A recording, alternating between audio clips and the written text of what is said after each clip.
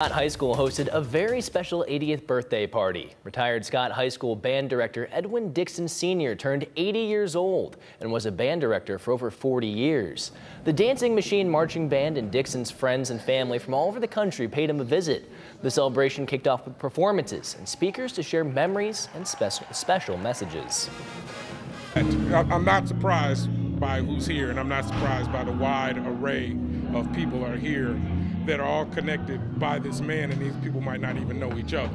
So it's great to see that everybody come out and celebrate his 80 years of being on this earth. WTOL 11's own Andre Norrells was the MC of today's celebration, and we wish Edward a very happy birthday.